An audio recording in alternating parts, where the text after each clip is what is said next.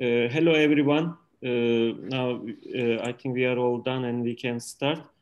First of all, I would like to thank DRBF to organize today's event with us.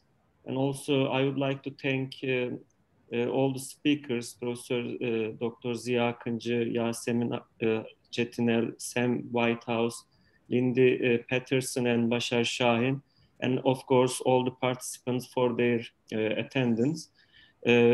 We have gathered here at one of the ISTAC programs with DRBF.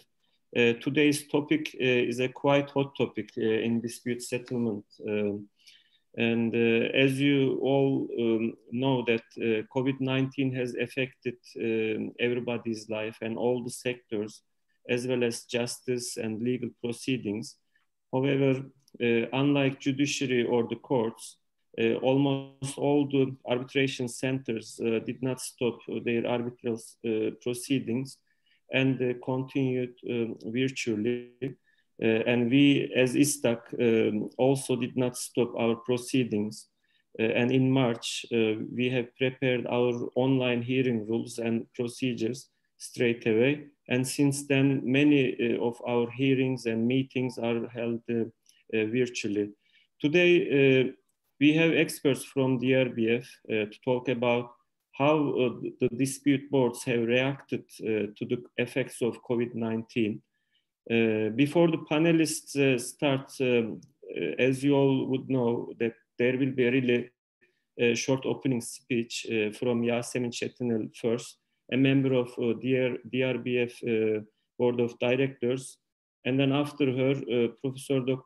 Ziya Akıncı, the president of ISTAC, will take the floor for opening speeches. Now, floor is yours, Ms. Çetinel. Good afternoon, everyone. Yasemin, thank you for your very kind introduction.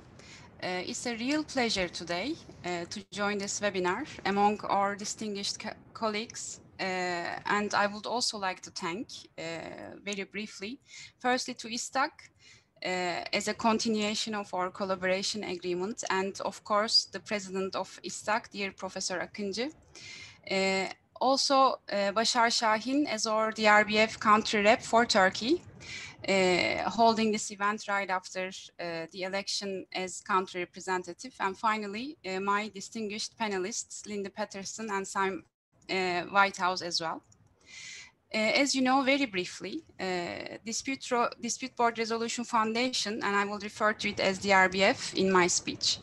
We have been established as of early 90s, and we work to promote the dispute board concept as a whole globally, to provide trainings and establish the best industry practices for the concept. We have now over 1,000 members, and we are steadily increasing our membership as well from year to year. We deeply value our collaboration with ISTAC, which is the prominent arbitration center not only in Turkey, but in the region we consider. And we believe that effective use of dispute boards go hand in hand with the effective use of arbitration. So the cooperation is very important between two organizations to result in the good industry practice for the sector, the construction sector as a whole. We are already aware of the effective usage impact on the dispute board processes as well as the construction projects, and we would like to raise this awareness both at the local point of view and from the global perspective as well. And in this regard, ISTAC cooperation is of vital importance for us, as we hope to establish a standing working relationship to reach all the relevant audience together.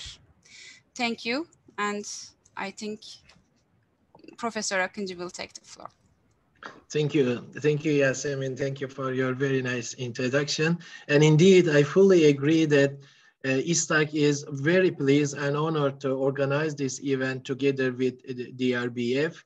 Basar Bey and Yasemin from Turkey, we not only is the distinguished colleagues, but good friends of us.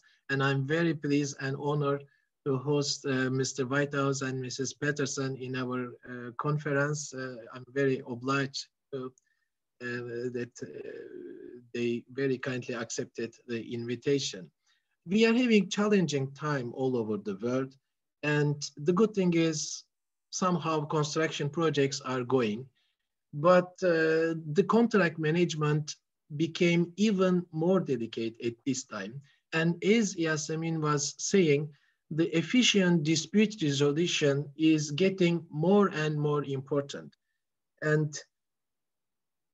efficient dispute resolution means fast, correct, binding, and neutral dispute resolution that the practitioners needed. At this junction, DAB and arbitration offers very efficient dispute resolution for construction industry. Needless to say, DAB offers a very fast and economic resolution for the disputes, as long as the parties agree with the outcome. For the remaining dispute, arbitration offers neutral, binding, and efficient dispute resolution in construction industry. So therefore, we believe cooperation by DAB, DRBF, and arbitration is very important. And for ISTAC, significant percentage of our cases arise from construction contracts. So therefore, as much as we can, we support any activities together with the DAB expert. And hopefully today it will be a useful conference to share our experiences and exchange our knowledge at this challenging time. Thank you very much. Thank you, Hocam. Now we can start our speeches with the panelists. Before we start, actually, I would like to remind the speakers that they have 12 minutes each. And once all the speakers finish their presentations, we will continue with the Q&As, questions. So those who want to ask questions should write their questions in the Q&A section, which is at the right bottom side. Now, the first speaker is Professor Dr. Ziya Akıncı. Professor Akıncı is the president of ISTAC. He is also a member of Istanbul Bar Association and the chairman of the International Private Law Department of Galatasaray University Faculty of Law. He has for years been recognized by legal directories as a leading individual in arbitration, dispute resolution, and international commercial law and construction. Professor Akıncı has been involved in a large number of domestic and international disputes under several arbitration rules such as ICSID, UNCITRAL, ICC, LCIA, SCC, DIAC, TRAC. Professor Akıncı will talk about ISTAC's reaction to COVID-19 and innovations in arbitration that ISTAC presents. Floor is yours, Hocam. Thank you very much. Thank you for the generous introduction. I will talk about the new normal in ISTAC arbitration and generally in arbitration. COVID-19 made some changes in our life and especially in arbitration as well.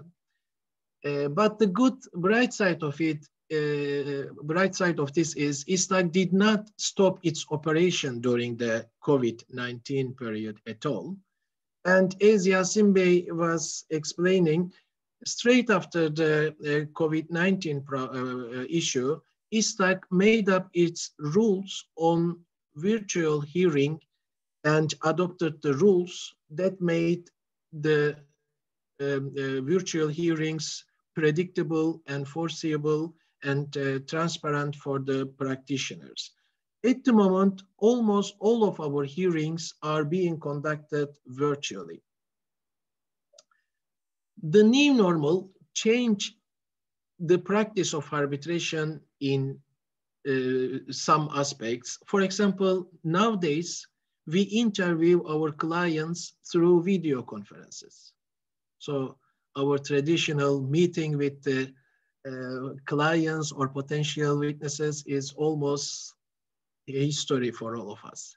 And witnesses are trained again, through video conferences. And these days, all the documents are electronic. For some of us, it doesn't matter, even it is sometimes more convenient, but I know many of the colleagues, they say, if I cannot touch the paper physically, I cannot understand, everything is too abstract for me. I mean, I am lucky, I don't feel in this way, but as we are aware, in practice, some of the colleagues feel in that way, but the situation is almost all the documents are filed electronically. And again, cross-examination is being conducted through video conferences. While there are significant differences, it is sometimes difficult to qualify it as a disadvantage or advantage, but definitely it is different, especially for the witnesses. The honesty of the witnesses is in question, then it may make some differences. But the situation is as it is, and in ISTAC practice, we conduct the hearings virtually, but to make sure we obtain the consent of the parties before the virtual hearing. And again, to make it transparent and forcible, we encourage the arbitrator to make a procedural order 1 that have rulings on virtual hearing and filing the documents electronically. As long as it is agreed and foreseeable, it makes difference, and also it prevents from any attack against the arbitration award, especially at the stage of setting aside or enforcement. In procedural order 1, the arbitrators can rule how they are going to accept the electronic file. They may have a special platform, etc. And also how the virtual hearing is going to be conducted. So therefore, procedural order 1 or the pre-hearing conference is very important to inform the parties about the new normal arbitration rules, and also to prevent from any setting aside just because of this electronic filing or virtual hearing. At the pre-hearing, there may be some practical issues that the arbitrators can handle. In our procedural rules, we already ruled some of them. We already provide some rulings on these issues, but it is always better if the arbitrators talk about these issues with the parties, and either in the procedural order 1 or at the pre-hearing conference, the arbitrator can inform the parties about some practical issues, such as which platform the hearing is going to be conducted. I mean, these days, most of us are very familiar with Zoom or Microsoft Teams, etc. But there may be some other issues because some of the parties may not be familiar with the platform that the arbitrator is suggesting. I mean, in ISTAC, we had one experience. We had an arbitrator who is not very familiar with the IT issues. And he said, there is going to be only 2 attorneys participating in my hearing. Would you mind if I organize it through WhatsApp call? He said, if the parties are happy, if the arbitrator is happy, why not? So as long as the parties and the arbitrators are happy with the platform, of course, there is no problem. But one of the practical issue is the parties and the arbitrators should feel comfortable about the digital platform that they are going to use. Of course, confidentiality can be an issue, but our experience in ISTAC shows that most of the parties are happy with the video conference program that we use. So we try to arrange some very confidential or higher confidentiality program, but at the end of the day, they are not as useful as the other video conference program that the practitioner use. So it may be more problematic than a solution. The best thing is just to discuss it with the parties and the arbitrators. One of the most important thing is the internet capacity of the parties, availability of the internet should be pretest, and the arbitrator should make sure that everybody, including the witnesses, has a proper internet connection. Because one of the most annoying things in the middle of the hearing, if someone dropped, then you need to repeat or you need to have a break. So these words are very dangerous. You know, during my speech, I may have a problem, but at the end of the day, it is always tested before and just make sure everybody has a proper internet connection. One of the most important thing is list of participants. Of course, it is very important for the confidentiality as well. So the arbitrator should ask the list of participants, and after getting the consent of the parties, the link of the video conference should be sent to all the participants.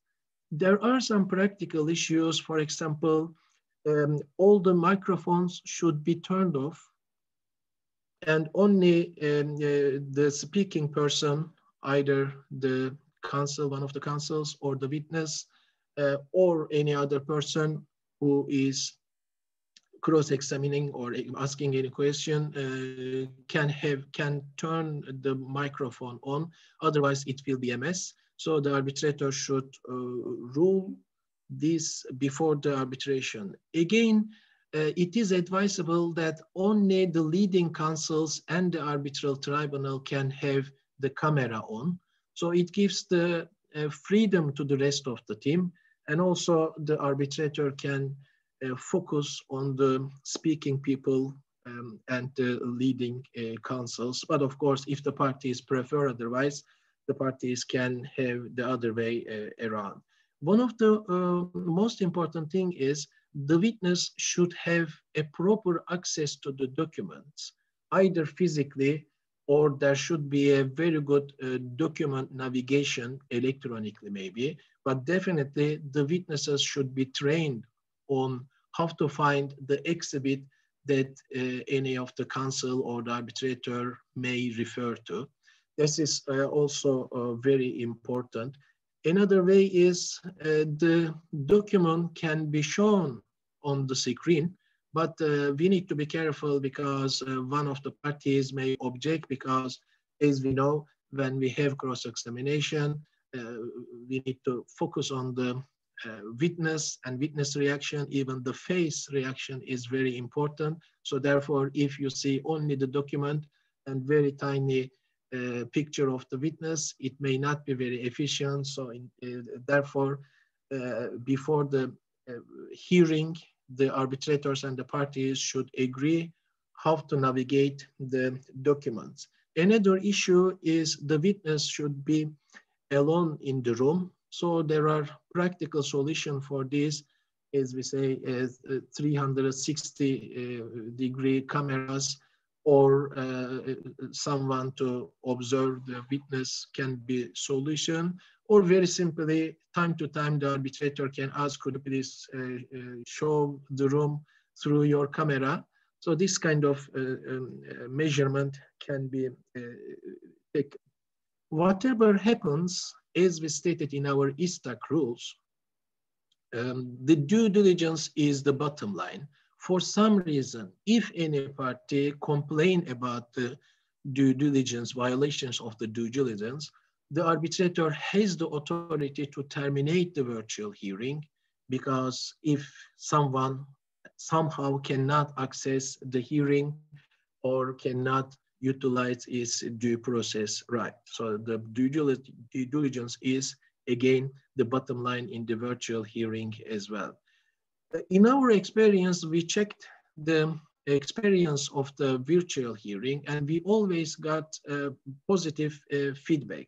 But one should note that the question is not which one is better, virtual hearing or the hearing in person. This is not the question.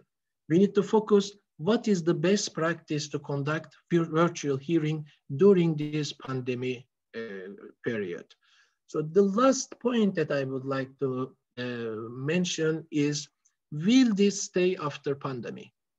This is another point that we are going to experience in future. It is doubtless that these virtual hearings offer incredible cost and time saving to the parties. And it is not difficult to predict that, especially for the small cases and non-complex cases, this experience that we have during this pandemic may help, and without very complicated hearing organization for the small cases or non-complex cases, we can utilize virtual hearing more often. At least even for the complex cases, I think we all will be more open-minded for video conferences in the absence of the witnesses, any witnesses, because I remember before the pandemic, it was a very big issue. If any of the witnesses cannot participate in the hearing for any reason, sometimes very legitimate reason, the opposing party made a huge noise about it, saying that it is impossible, we don't want, we cannot accept this. But I think somehow we all got used to it, or we have more tolerance. So I think after the pandemic, as we say, inshallah, after the pandemic, one of the remaining things will be, we will be more open-minded for the video conferences and at least hybrid virtual hearing. This concludes my speech, and thank you very much for your attention. Thank you so much, Hocam. Now we can move to second speaker, Yasemin Çetinel.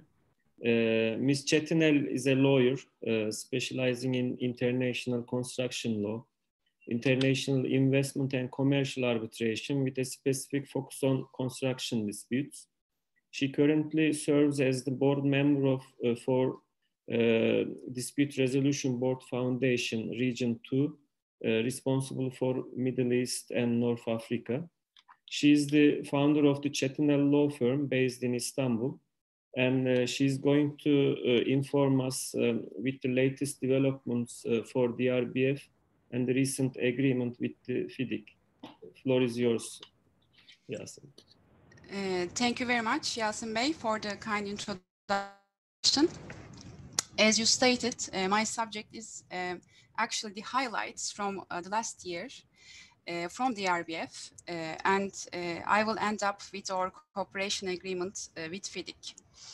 So despite the strange and very harsh conditions of 2020 due to the COVID-19 pandemic, we were able to achieve quite a number of accomplishments during the year, and we are all very proud of this and excited for what these new accomplishments will bring for the dispute board concept itself and the DRBF as an organization.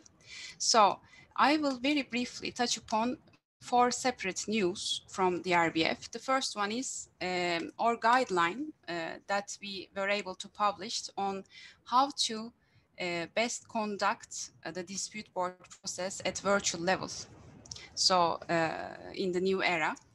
And then second issue will be our cooperation with World Bank on the gender-based violence issues. And third issue, it will be our cooperation with Millennium Challenge Corporation, which is essentially a first for our organization, as I will more detailedly explain very shortly. And finally, as I stated, I will summarize our recent arrangement with FIDIC on the assessment exercise in relation with the expansion of their president's list. So firstly, let me very briefly summarize the guidelines we were able to publish on the impact of COVID-19 to the dispute board process and how to efficiently conduct all the process at virtual level. I will not reiterate the content of this guideline because it is more or less very familiar with what Ziya Hoca was explaining on the arbitration centers adopting the new measures, let's say, in the new era.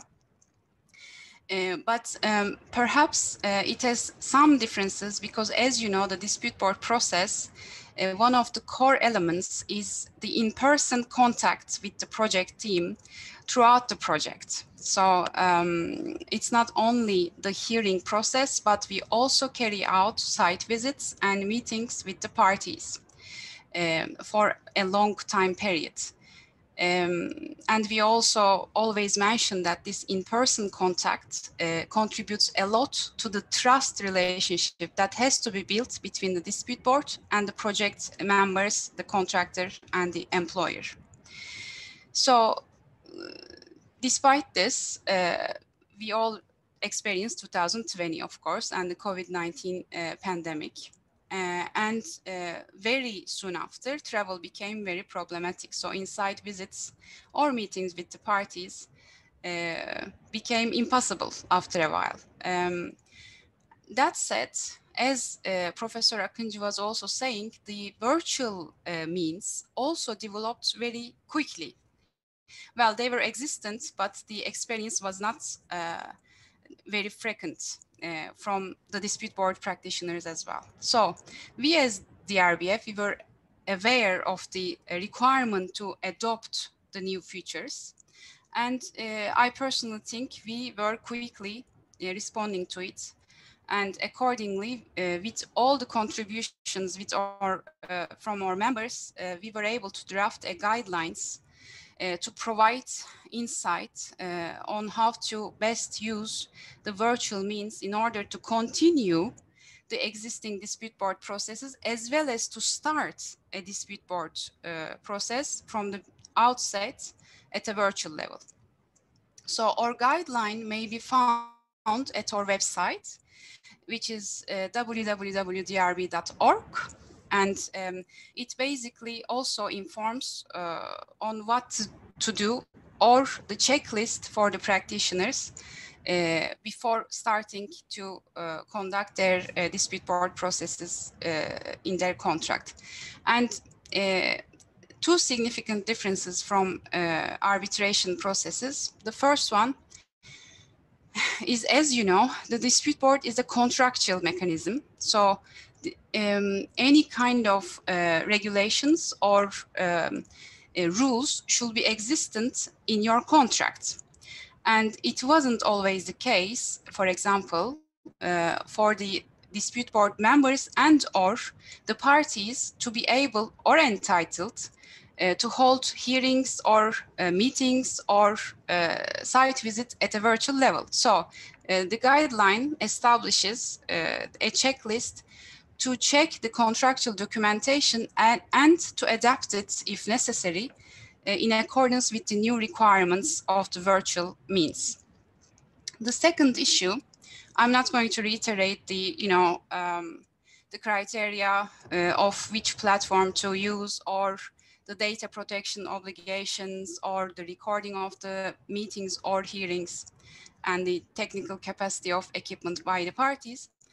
But specifically for the site visits, there may be an important element. As you know, the site visits were intending to give an insight on the site progress. So the technical means such as drone footage started to get used in dispute board mechanism. So any kind of rules and or protocols to be drafted should take into consideration to have arrangements necessary to provide the relevant insight for the site progress, usually with drone footages that are recorded just prior to the site visit itself. So all detailed information may be found in our guidelines, which are actually public.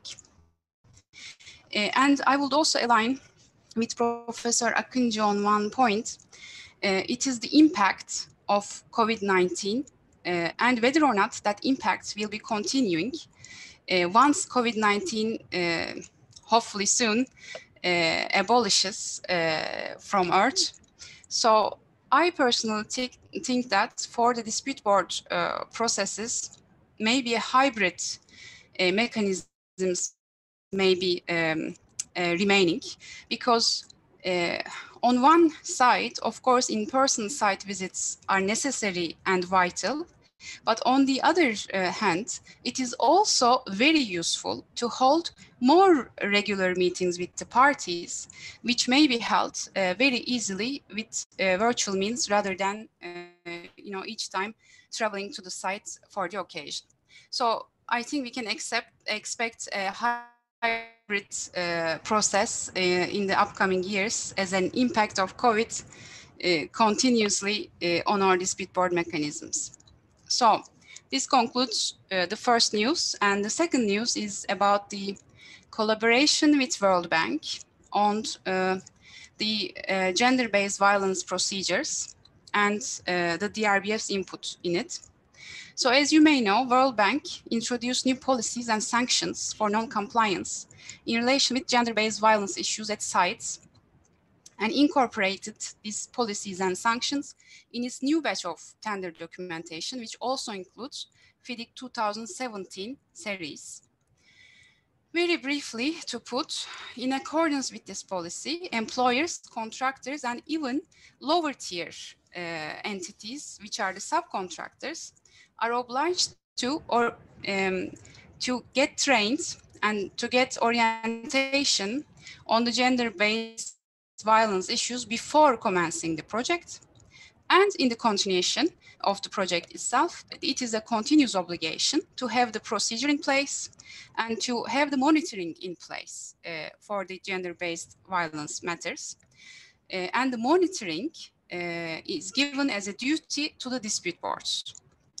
So therefore, World Bank and DRBF liaised and made a collaboration agreement, according to which, as DRBF, we have published our guidelines on, for the dispute board practitioners on how to best conduct this new monitoring process included in the new FIDIC 2017 version for World Bank projects. Very briefly, the dispute board position and role is as follows. It takes part in the orientation meeting at the outset of the project, and it makes the site visit every 90 days as opposed to 120 days in the previous FIDIC. And in each site visit, in the agenda, there is the gender-based violence issue. So it has to monitor the issues and or any complaints that are made through contractor or employer. So in this regard, both parties, employer or contractor, may start the complaint or the question related to the gender-based violence.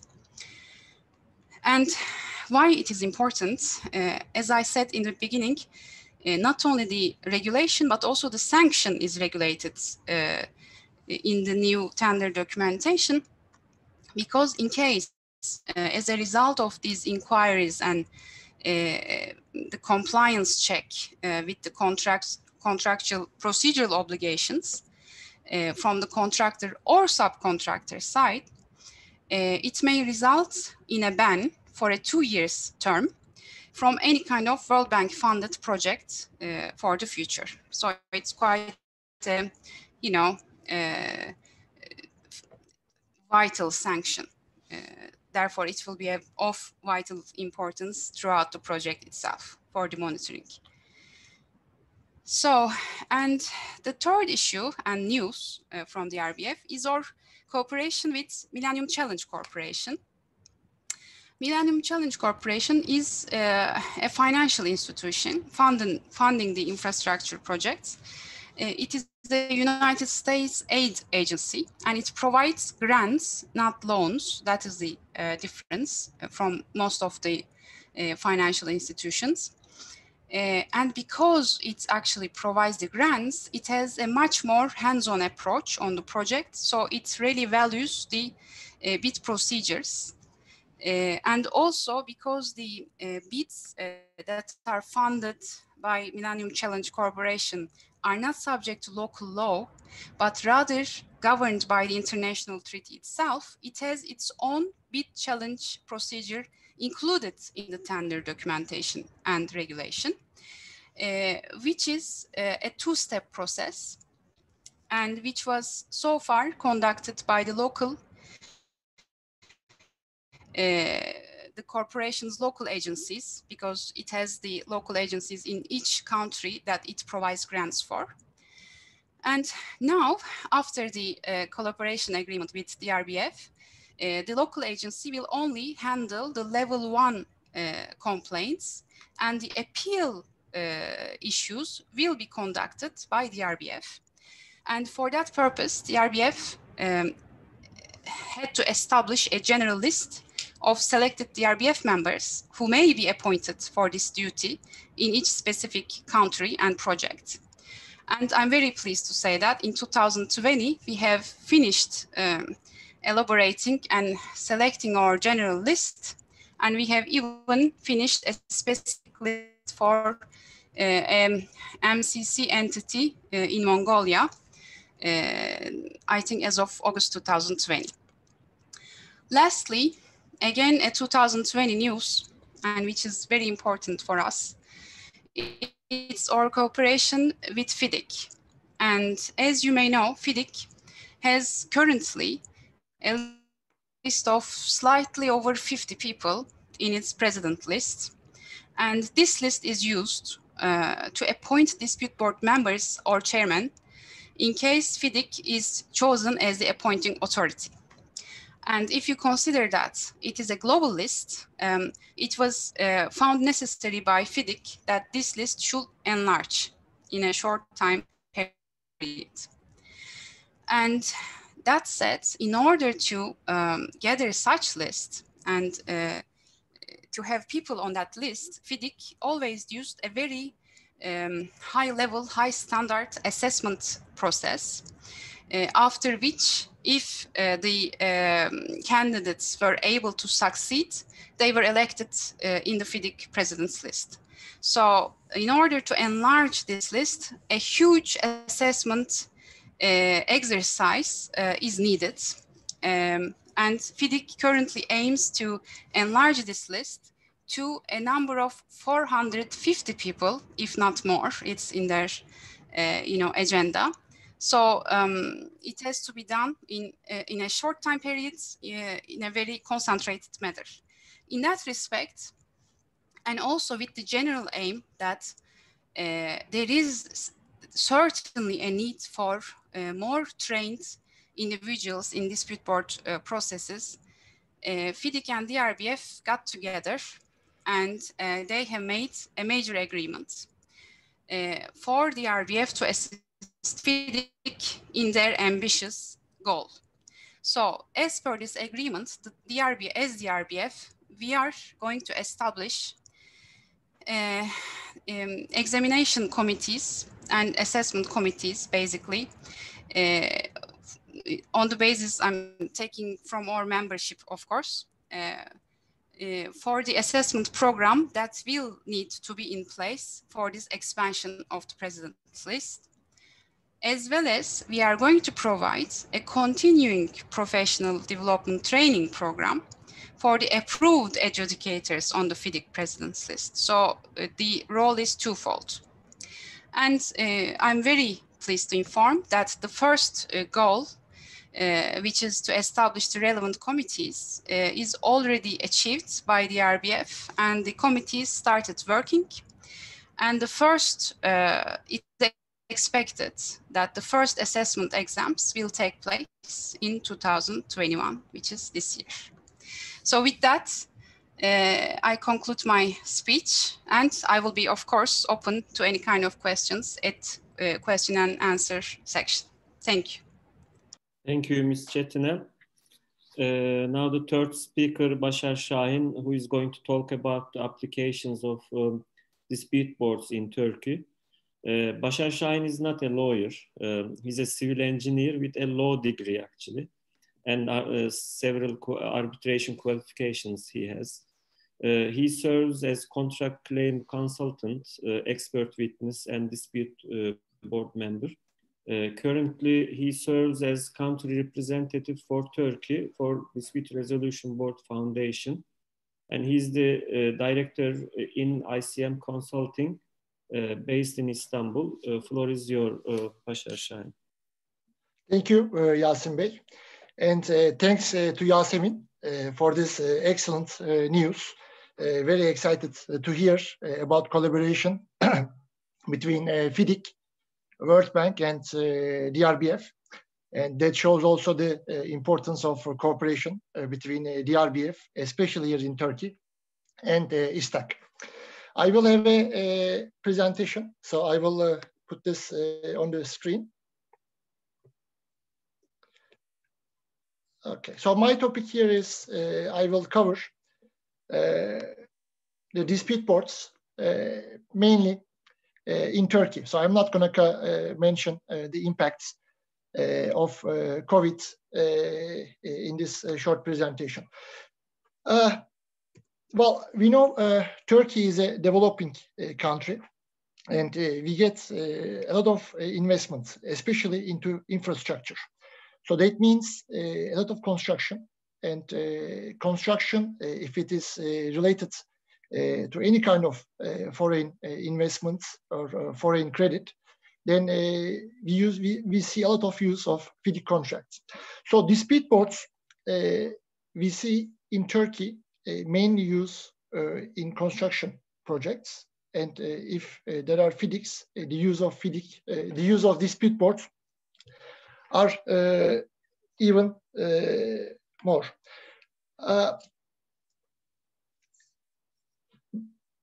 In Turkey, there are European Union finance projects, World Bank finance projects, ADB, Asian Development Bank, European Investment Bank.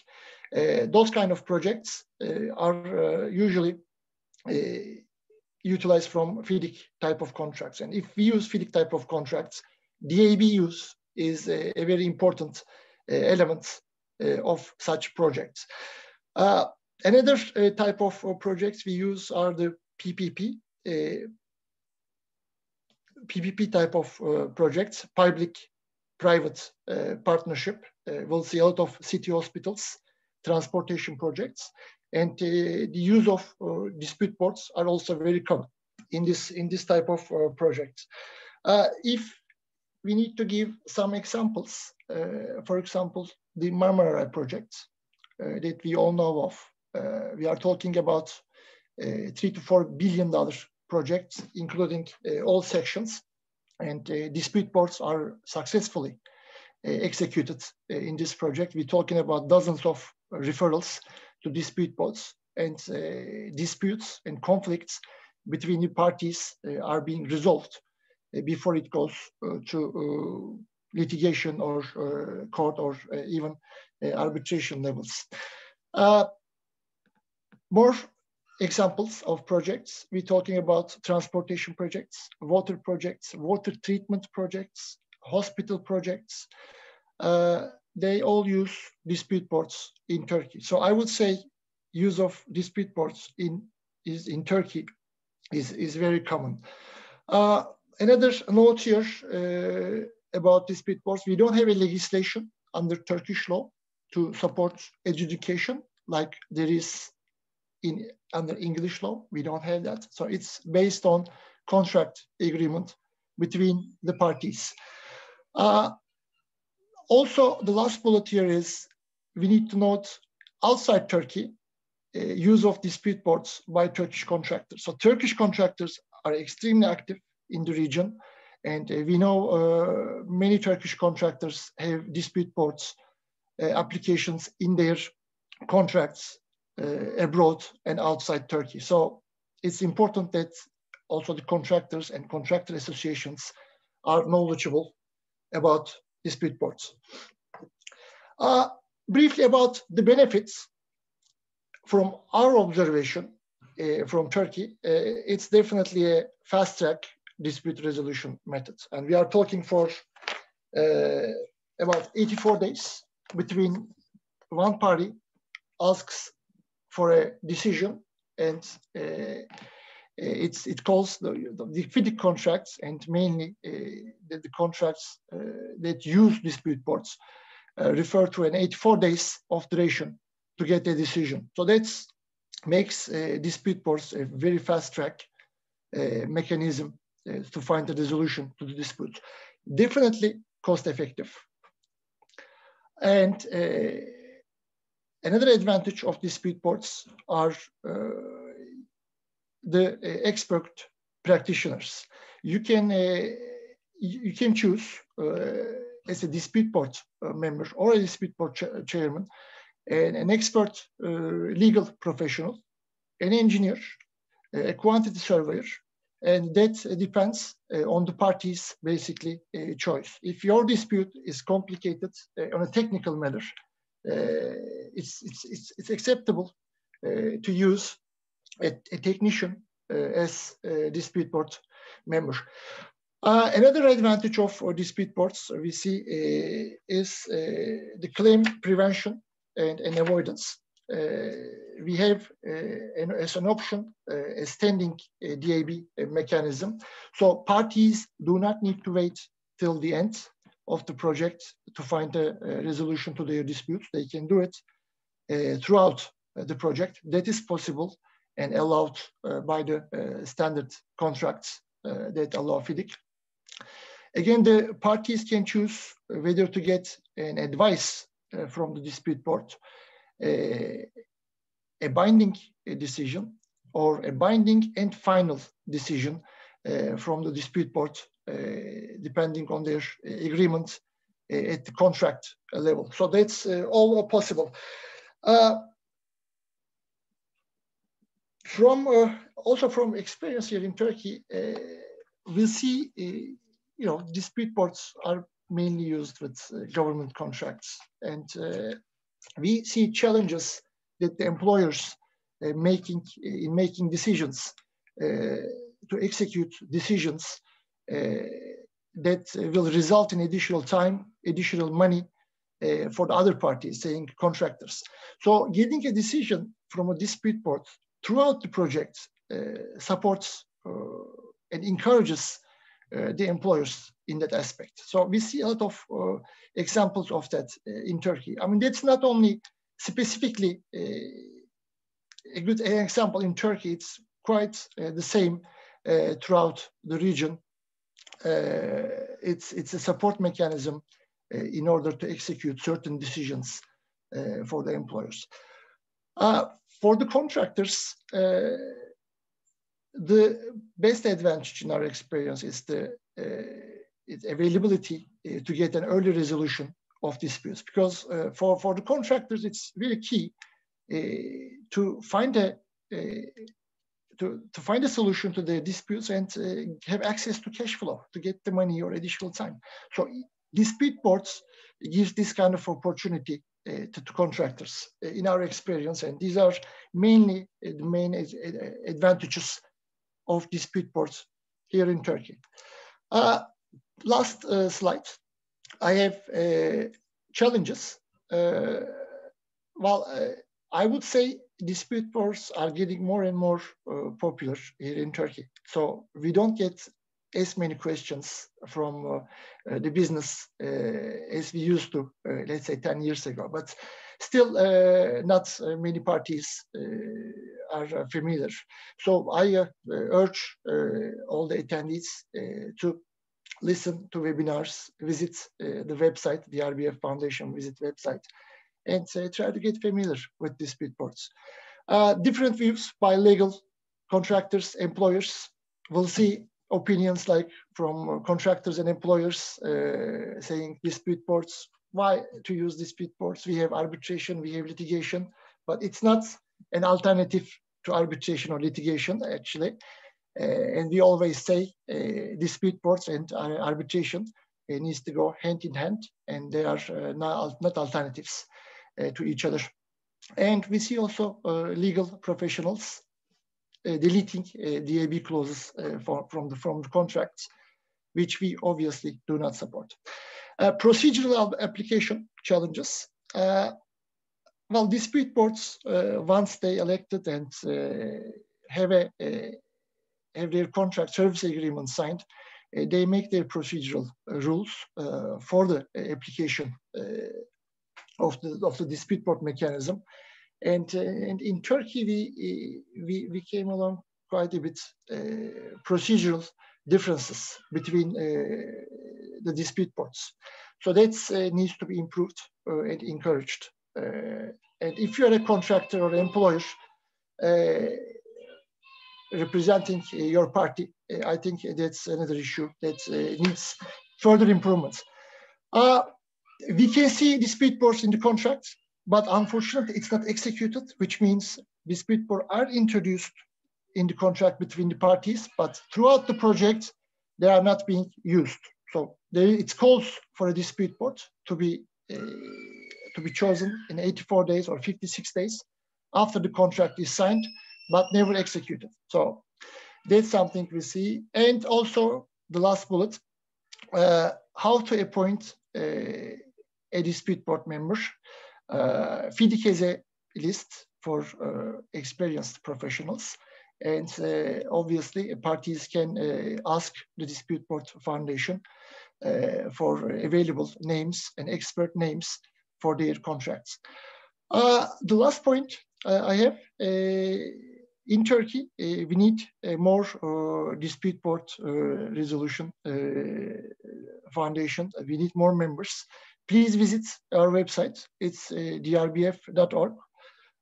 It's $35 per year for emerging markets. You can have access to all this information that we discussed today, to all the manuals and guidelines that the board provides.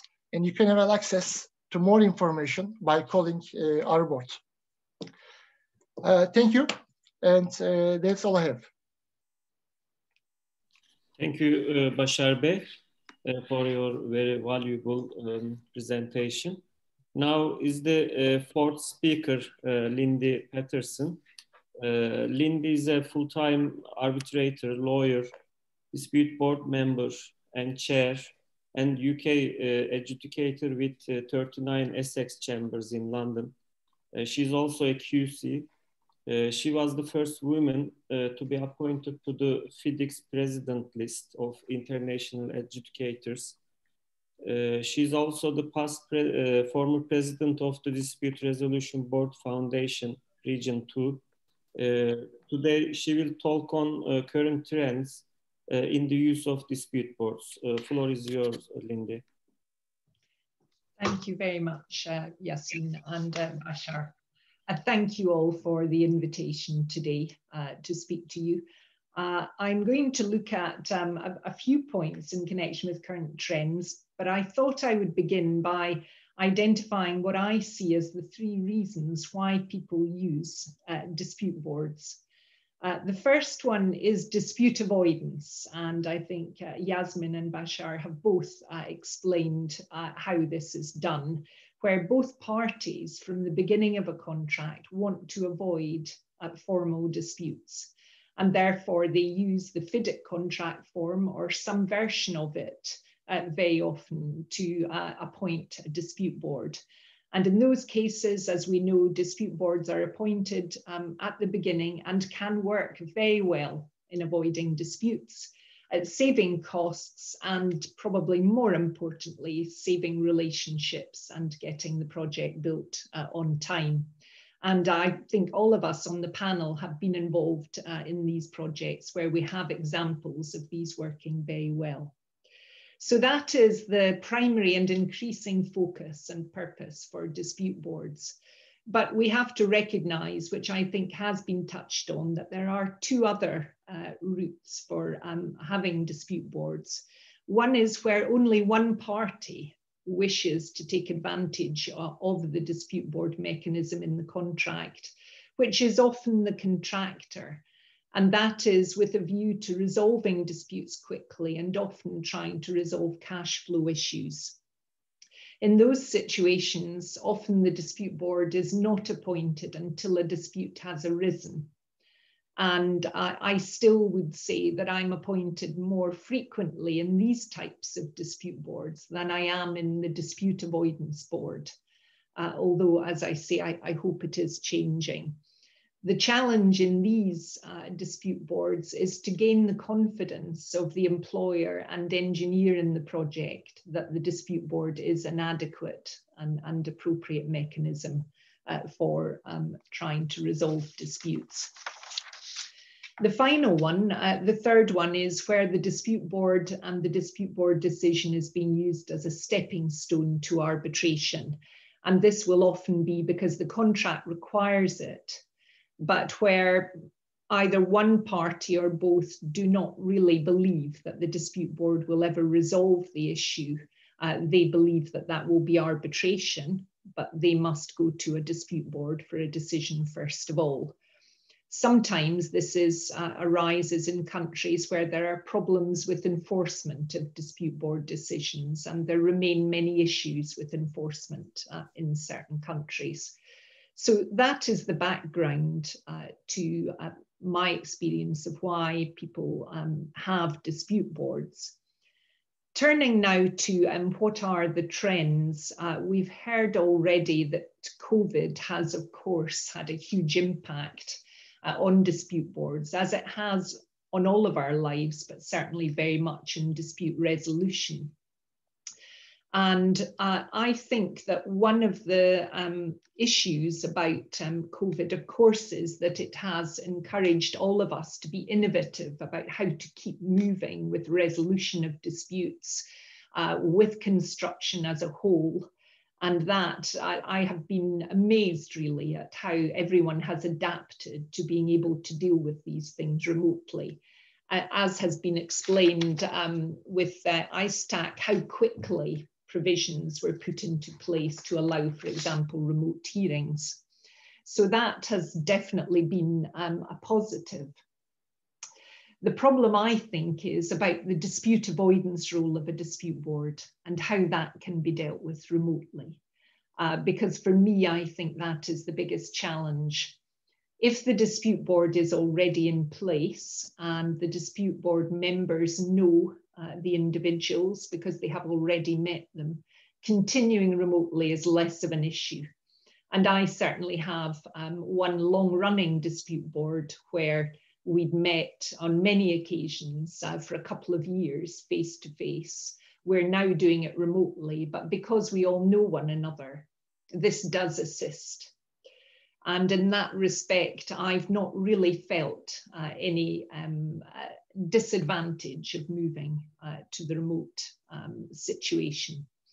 But where a party or parties are starting out with a dispute board and starting only with a remote meeting, there are challenges. My view is it is definitely still worth doing, but I think everyone has to be aware that we do lose that individual contact. What I found is that some of the dispute boards that perhaps might have been established for dispute avoidance purposes have not quite started. I've maybe gone a bit more slowly at the moment because of that. Whereas referral of disputes in dispute boards has been very active, which I think is very interesting. I have, for example, 2 hearings coming up in the next fortnight on dispute board referrals.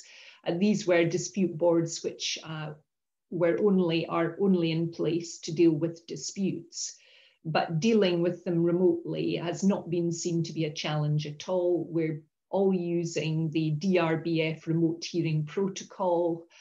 We've discussed with parties how this is going to work. We've spoken about videos of certain issues on the site. Like Yasemin, I also have experience of drone footage being used in these particular ones that I'm involved in. Videos of the particular features that are an issue are really all that is needed.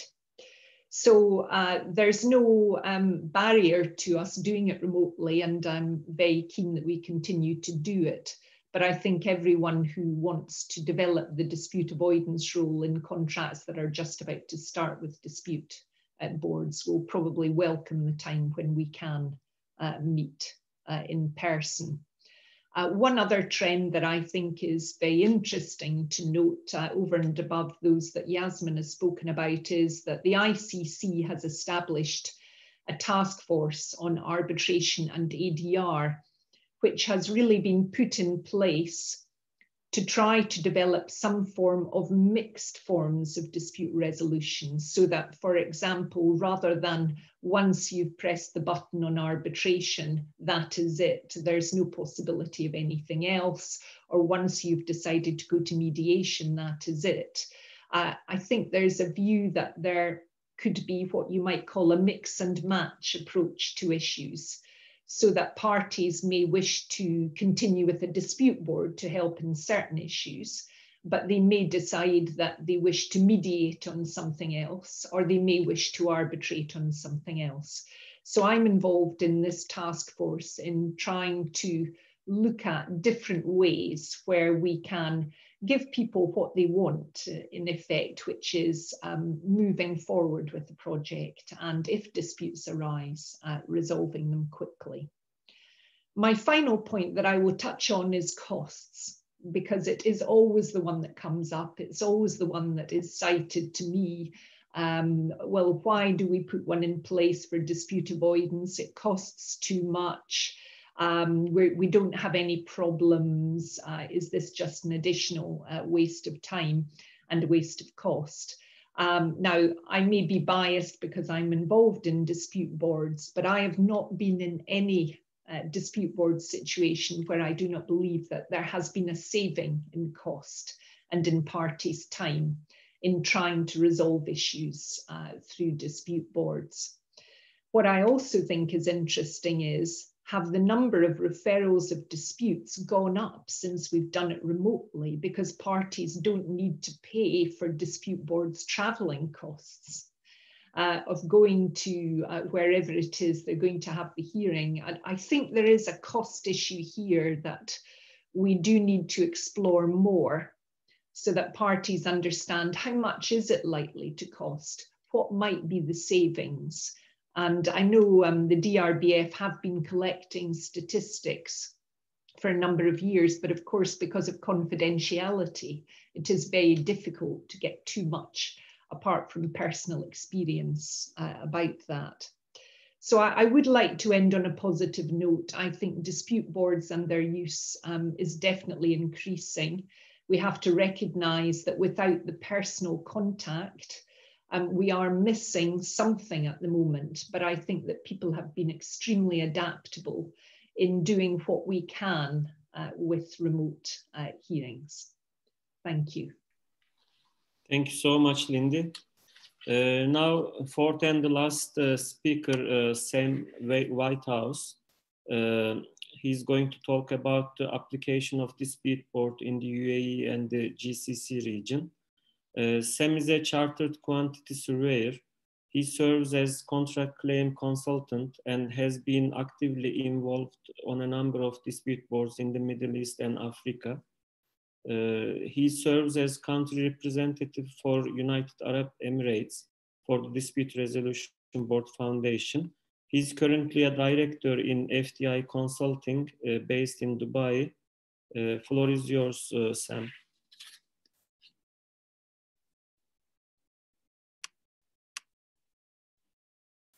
I think you haven't unmuted.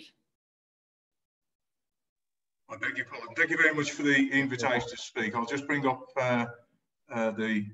my presentation. Has it come up? No. Just bear with me.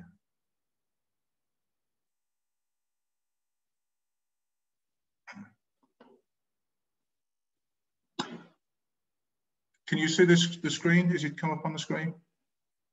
Yes, we can see. All right. Sorry. Yeah, great. Okay. Let me just make up the other document.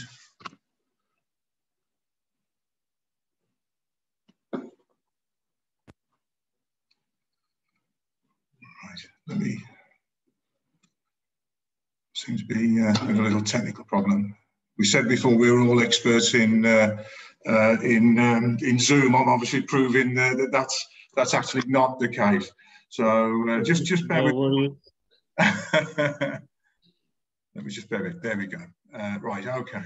What I'm going to talk about today is to give you an oversight of DB's use in the UAE, the main forms of contract under which we operate, main methods of the dispute resolution here, how DBs fit in and how often they're used in the UAE, and then talk a little bit about the effect of COVID-19 on the DB process that we found out here, and share some thoughts on whether the current method of working should be the new normal when we eventually emerge from the pandemic, which really sort of echoes really what Lindy has just said there.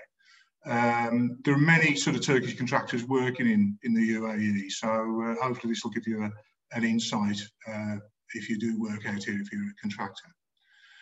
The common forms of contract out here are mainly FIDIC or FIDIC based. Usually the Red Book is the most usual form.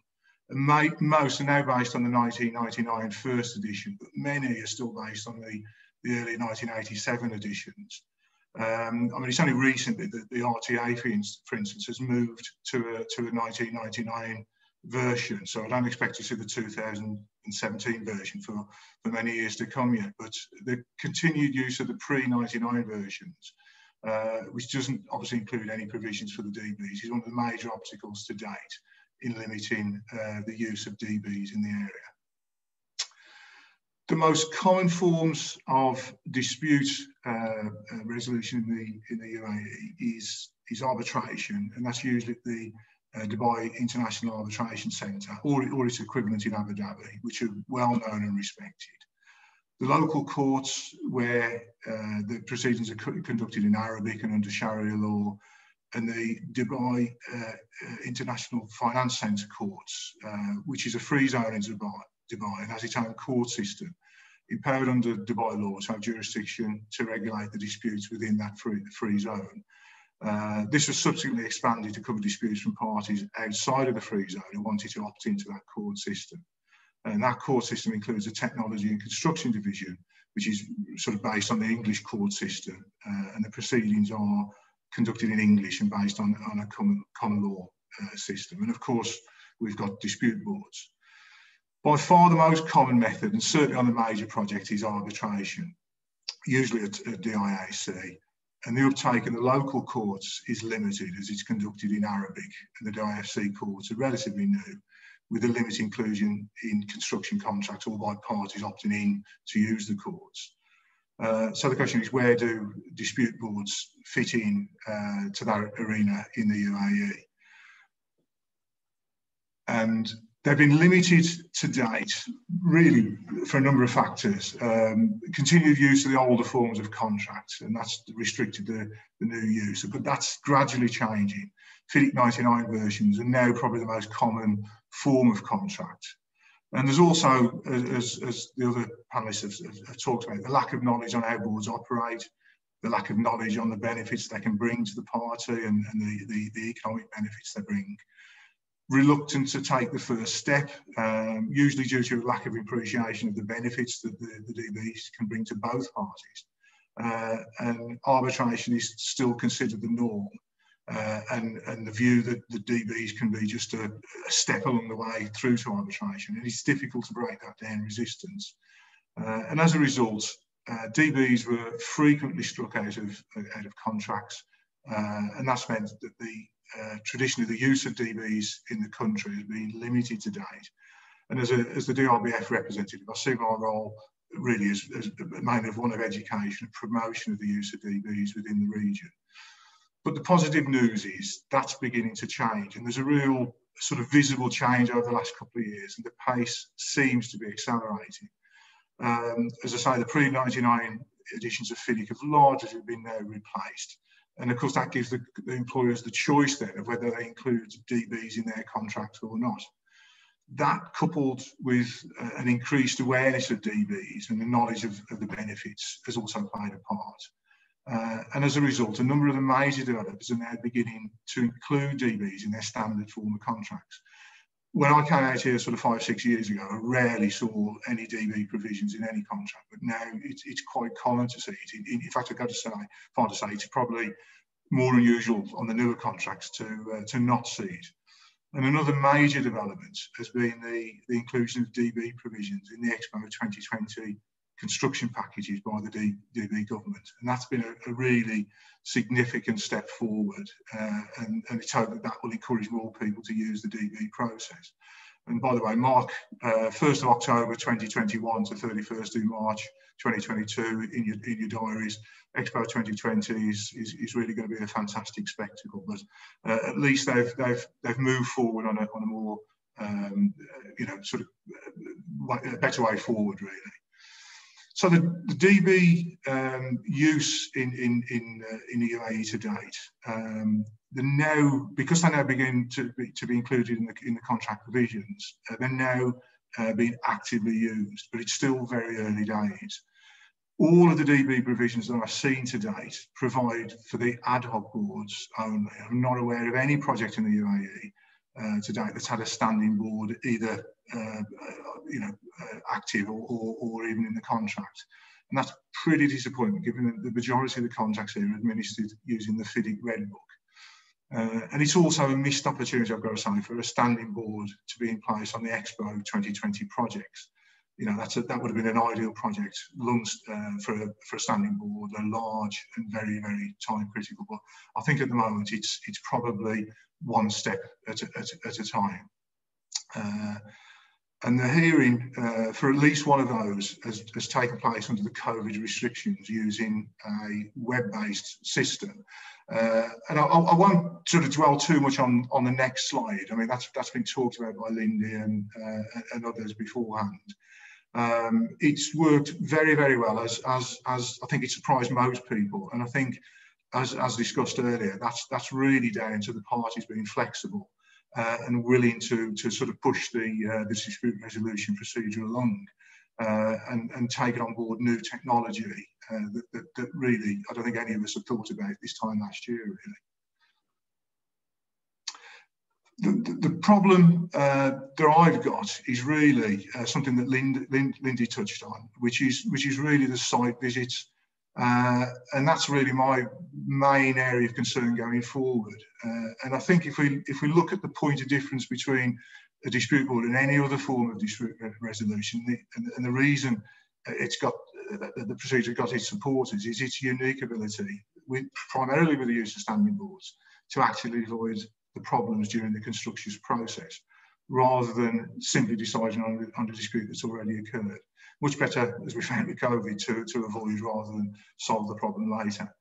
And in my experience, which has mainly been centred in Africa on standing boards, that dispute avoidance has usually achieved a result.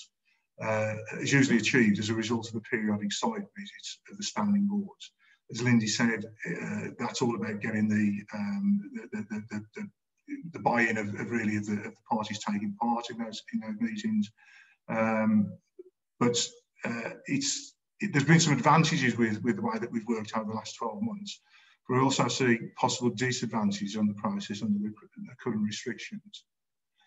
The advantages, as have already been talked about, is the increased use of technology. Drone footage has increased record keeping greatly. Ability to carry out meetings on projects that are not easily accessible, or you know, the board members can't travel, and has allowed the DBs to continue under the current restrictions. And it's much better, as Lindy has said, to continue with the process or start the process than to have no standing board in place at all. That just misses the point of the DB process, really. But I can see a possible limitations on the current method of working, and I say this as a perspective of somebody who spent much of his working life on construction sites. The possible issues are what is the DB going to site for? It's not simply just to observe the progress achieved. The benefit of a site visit by a highly experienced board, ranging from engineers to experienced construction lawyers, is as much as to look at what's going to happen as what's actually happened to date. It's an opportunity for the board to raise issues of concern that the parties are either not aware of or don't want to discuss, but could become a problem in the future. Make assessments how the work's being carried out and the resources employed. look at the practical difficulties employed, terrain, weather, the effects of those, and are the engineer and the contractor actually addressing the problems? And I find Zoom very, very useful for a set agenda that you can talk about and work through the agenda with the parties. It's probably not so good at assessing whether people are actually talking to each other and dealing with problems away from that format. And frequently, that's not the case in the early part of the project. And it's very, very common that one or other parties either doesn't want to admit that they have a problem or fears embarrassing the other party. And it's part of the DB's role to identify those issues. And by getting such factors out on the table at an early stage, there's less chance of those issues becoming a problem in the future. And I'll share Lindy's view. I'm not sure that a remote view of events would allow a board to be as effective as it could or should be. And that will, again, remain to be seen as we get more data that comes through over the next 12 months. The second issue, and again, this was touched on by Basar, is the use of the subclause 20.2 non-binding opinions. And certainly all of the projects I think that I've been involved with, where there's been standing DBs, have used this process, and the procedure has usually been agreed upon following discussions during the site visits. And quite often such opinions are based on questions of entitlement and provide a quick but considered indication of what the DB think of a particular issue. And in my experience, this has proved to be a really, really powerful dispute avoidance tool, with the majority of the opinions being accepted by the parties without escalation to a formal hearing. And again, I've got real concerns that the current conditions prevent this being used as effective as it should be. But it's early days. I mean, COVID is not going to go away in the next couple of months. And for both sets of concerns, it's early days, and we need, as an organisation, to get more feedback and to speak to the people actively involved with the standing board on what their conclusions are. So if I can, I suppose, draw some conclusions from that. My personal view, and I think shared by the other panellists, is how we can conduct a DB in the future will change due to our experiences during the pandemic. Remote hearings and visits can be a great advantage in certain circumstances. For example, it allows a board to carry out its function in areas of restricted travel or very remote sites. Remote hearings and visits can make the DB process more accessible for smaller value projects that perhaps have been deemed to be sort of unviable in terms of costs. The inability of one or more DB members to travel to site or one of the parties is actually no longer a barrier to conducting hearings or site visits. And the technological advancements, such as drones, are clearly allowing for better record keeping. And that's always got to be a bonus, whether the problem is headed off before it becomes a real dispute. And of course, the other thing that again, I think Lindy mentioned is the Zoom or Teams allows the parties to conduct a meeting at any time. And that's a real advantage if there's a material event in between site visits. Up to now, that's been sort of by letter, by phone call, and it's really the problem has passed before the DB can really get involved and have a detailed discussion with the parties as it's happening. So it all points to me to a more flexible and accessible approach in the future. But the question for me is the way of working the new normal? We hear lots of talk about the new normal, and I think not quite. I think I remain to be convinced that the current restrictions and the resultant methods that we've used over the last 12 months should be used as the new normal. But I think we cannot take advantage of what we've discovered and how we've worked over the last year to make a better normal in the future by supplementing what we had pre-COVID. And I see great advantages from that over the next sort of few years. But as I say, time will tell as we receive more feedback from the DB members. So I think there's a lot to sort of discover really over the next 12 months of how these jobs pan out. But that remains to be seen. So for me, that's thank you, and I hope that's giving you some insights into the DBs in the UAE. And certainly what we found under the current restrictions. So I'll hand back to the mediator. Thank you, Sam. That was a very good and detailed presentation. Now I see no questions. That means we came to an end, and we still have a few minutes to go. If any of the speakers have few words to say something, you know, as closing remarks, if they want to do so, they may do. Does anyone want to say a few things? I think we have a couple of questions. Basar Bey, do you want to say?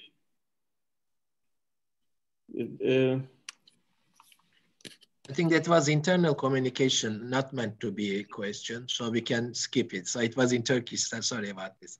Oh no, there were English questions. Yeah, we will disregard that, Lindy. Okay. So that means... I think the highlights of today's webinar on my side are the great news from Yasemin. And we are looking forward, I think, especially the communication between FIDIC and World Bank. And this will put a lot of load to us, Ziya Hocam, I think, to introduce these changes to the Turkish construction community. And this will absolutely increase the use of the speed ports. And noting that the World Bank will require dispute ports to make a contribution to its projects. That means tens of projects in Turkey, because World Bank is one of the main funders of Turkish infrastructure investments, hospitals, bridges, water treatment plants, a lot of transportations, facilities. Absolutely. As ISTAC, we very welcome these developments, and we are very open to cooperate to promote and introduce the concept of DAB to the construction industry in Turkey. Thank you. One question came. If it is okay, I will read to the floor. Hello, thank you everyone for this very informing webinar. I'm not sure if my question falls in line with the subject of this webinar. FIDIC contracts is quite a new concept for me. I have been reviving many contracts that my organization signing abroad, mostly bidding contracts for construction works, and none of them included any clause regarding to FIDIC and arbitration. They also certainly were not similar to FIDIC contracts. Could you give me some tips about positive parts of having FIDIC referred in our contracts for convincing my superiors and other party who are not familiar with FIDIC? Also for construction contracts, if we are talking about cheaper countries, is it always cost effective to opt out domestic jurisdiction? Thank you. Hocam, do you want to say something or? Well, I can start, and I'm sure our colleagues will contribute very nicely and fruitfully. Well, FIDIC is a standard contract, and the beauty of this, many people are familiar with FIDIC. It is like speaking English, you know. If you have a common point to communicate, it is always much better.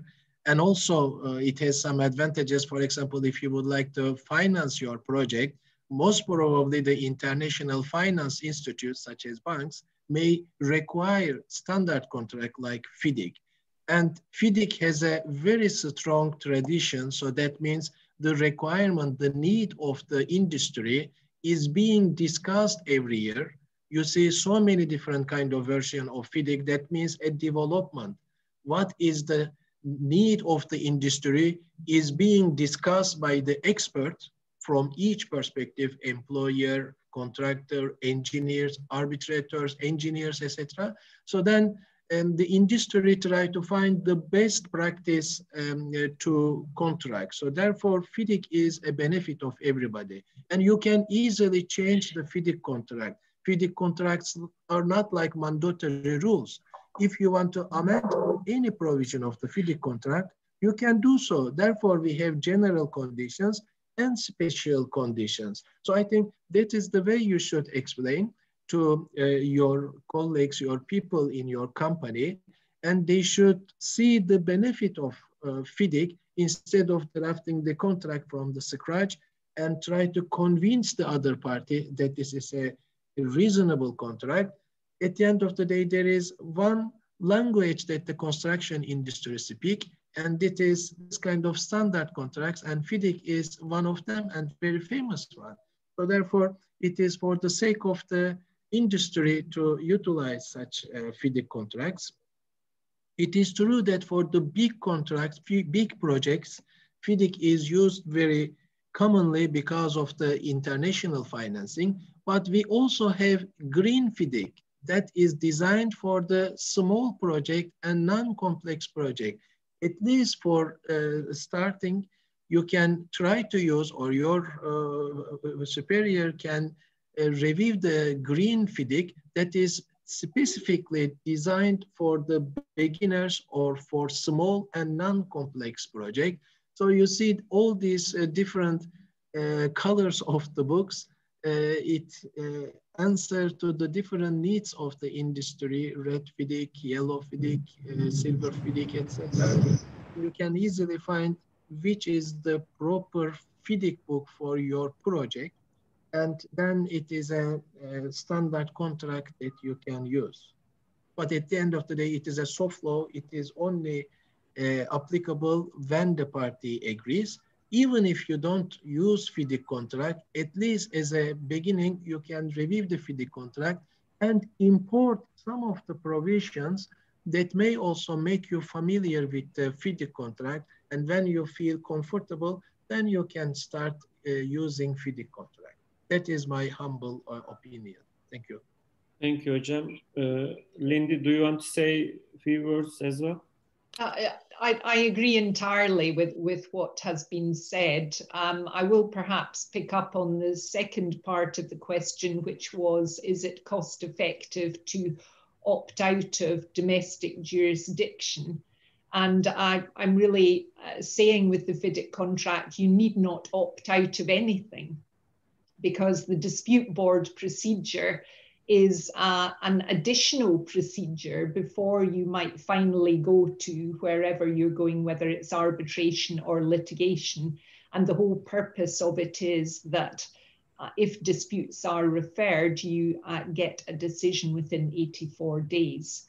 So I think that is why I don't see it as opting out of anything. It's giving you alternative and additional procedures. Thank you, Lindy. That's it. No more questions. This is we came to the end of the program. It was certainly beneficial to me, and I'm sure it was the same for the many participants.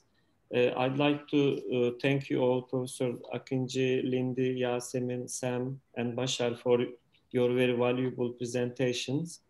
And also, of course, my thanks go to the patient attendees. Hope to see you all in another event, and take care for now. Thank you. Goodbye.